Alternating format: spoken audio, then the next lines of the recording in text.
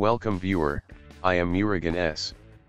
This video tutorial describes how to fix SS3svc32.exe popping up on startup on Windows.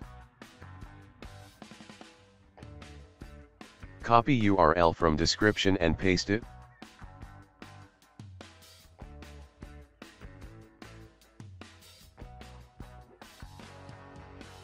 Click download Autorun and Autorun SC.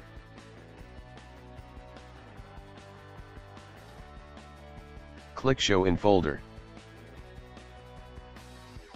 Right click, click extract to Autoruns. Open Autoruns folder.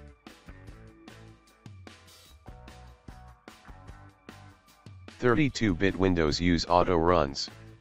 64-bit Windows use Autorun 64. Right-click Run as administrator. Agree to continue.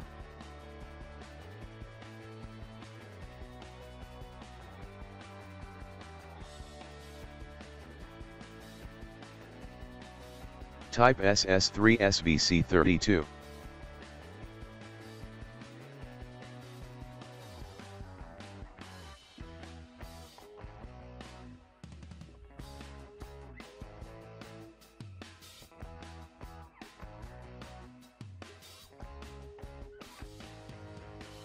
If any content related to SS3svc32, simply delete it.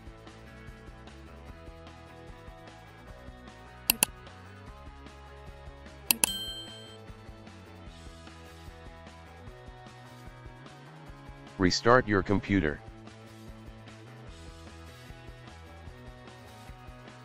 I hope this video tutorial helps to you. Please like, share and don't forget to subscribe my channel. Thank you very much. See you next video.